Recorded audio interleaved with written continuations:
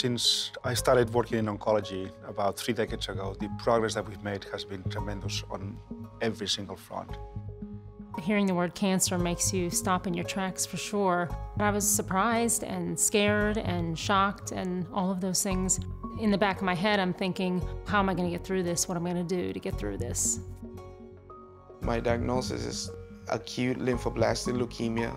It's one of the fastest growing leukemia.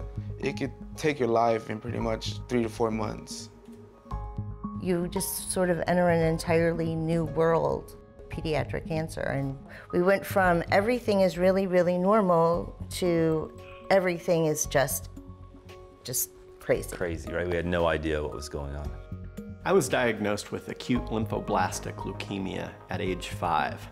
I was treated for 3.5 years. When I was 11, I was officially declared cancer-free. At that point, there was no turning back. I like to think that cancer made me the person that I am today, and I often reflect on that. We really don't pay attention to matters, whether it's political or whether it's from a health perspective, until it hits us, until it really hits our family and until it hits us personally. We have to think outside the box. If we want to make true advances in cancer, let's fund basic research, because that's where everything emanates, the knowledge, the ideas, the understanding. Without the clinical trial, none of the drugs and treatments that have ever come to market to treat cancer or any other disease would have ever occurred.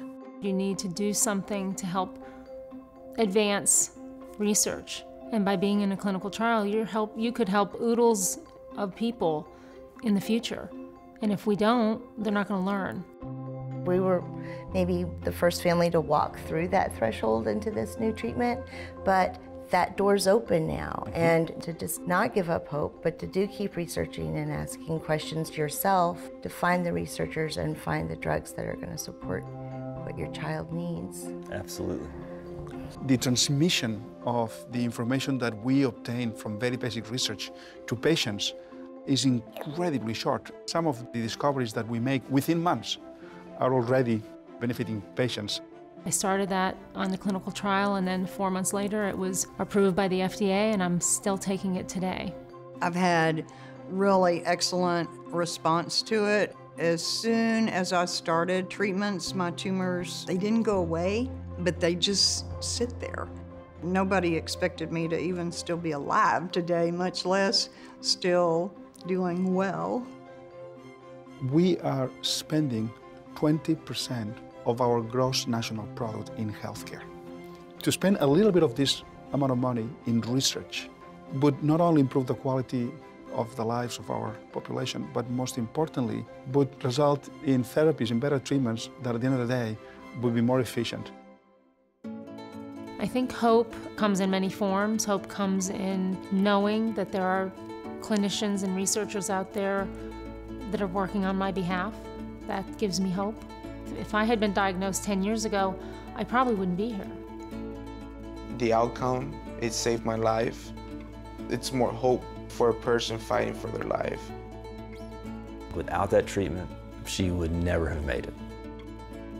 Quality of my life is extraordinary. I don't think that if you saw me walking down the street, you would ever imagine that I was a stage 4 cancer patient.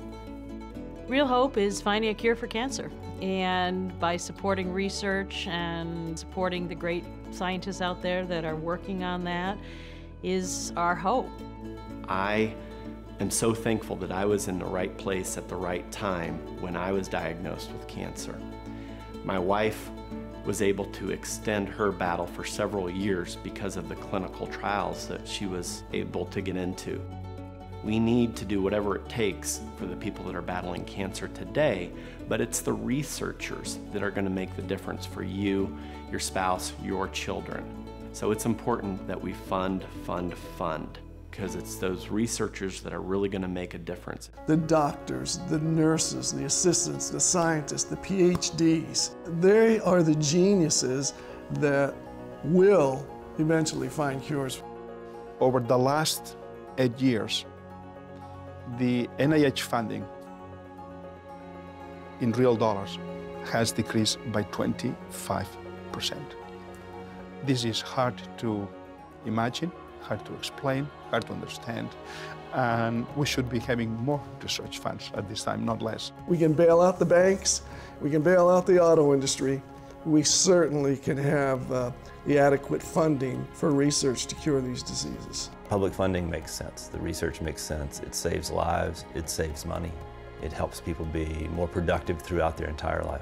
We have the tools and the minds at our disposal to come up with treatments to get ahead of the game. I mean, come on, if this was your spouse, if this was your children, wouldn't you want the best for them?